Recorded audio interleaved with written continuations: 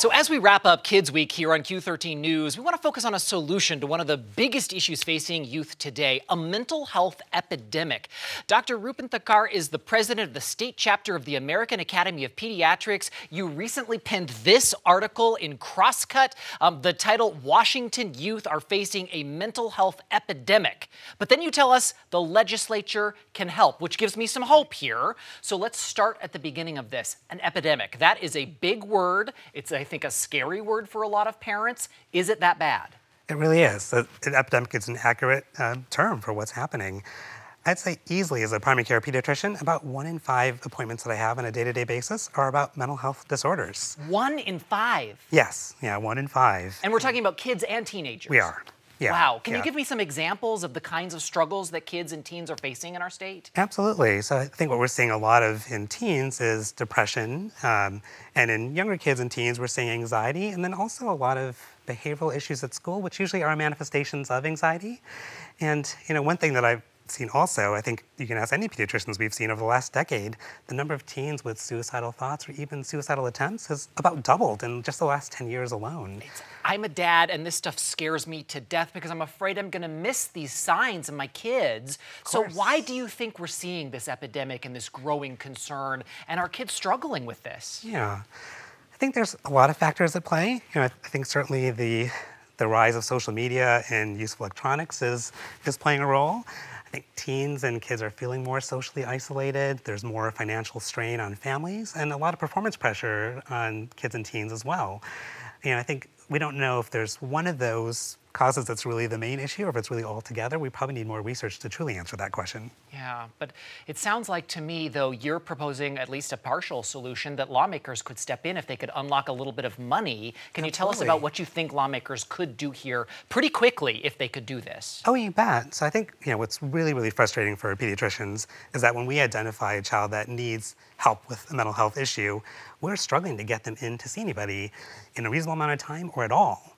And one of the reasons that that's such a big problem here in Washington State is that Apple Health for Kids, which is our state Medicaid program for kids, and 1 in 2 kids in Washington State is covered by Apple Health, their rates to mental health counselors is abysmally low. Medicaid in our state pays about half as much as Medicare does to a mental health counselor. Oh my gosh. Yeah, so we're talking a counselor will get paid twice as much as an adult as they will to see a kid for the same type of visit. And so counselors want to help kids, but they simply can't afford to. Right. Yeah, and a common model in this country right now is to start to embed mental health counselors into clinics. So kids can actually get care the same place they go to see their primary care doctor, which is great, right? Then you take away the barriers to accessing care, and you also take away some of the stigma associated with seeking mental health care. But here in Washington State, we're not able to do that because we can't afford it. The cost of putting a counselor in my clinic would cost more than what Medicaid would pay for us to see those kids. So look into the camera right over here and tell me, what would you say to a lawmaker who could be watching right now? What do you need from them? Well, the state legislature, right now, you are negotiating a budget. It's the last thing you have to do before you leave Olympia for the year. And as you're negotiating this budget, look at this issue. We have an estimate that it would cost the state about $15 million to bring Medicaid rates for mental health counselors to parity with Medicare rates. This is doable. $15 million is not that much money for our state. It's less than 0.5% of our state budget. And if the legislature doesn't do this, not only are you failing kids right now, but you're also costing the state a lot more down the line. We know that with mental health disorders, you make a bigger impact when you intervene early. And if we don't help kids now, it's very likely that down the line, they're going to have more costly issues and may have to seek emergency medical attention for something that we could have prevented right now.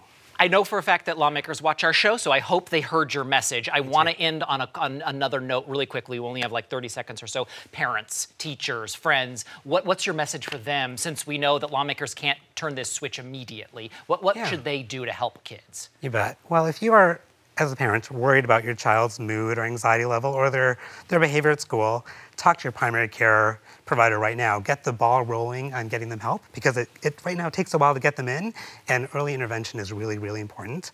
And as a parent, if you're worried about your child's safety immediately, then you can get them emergency attention. If you go to an emergency room, they can get an urgent psychological consultation, and keep your home safe. That means locking up firearms and ammunition separately, locking up things like knives or prescription medications. You want your home to be a safe environment, and then you want to encourage your child to talk to you. Just be open to them, let them know that they can voice their concerns. Thank you very much. We really appreciate your time, Dr. Rupin Thakkar. Thank you. This you. is such important conversation. I hope we can continue it. And thank you for standing up and saying it needs to be done. Thank you so much. I appreciate you bringing a voice to this.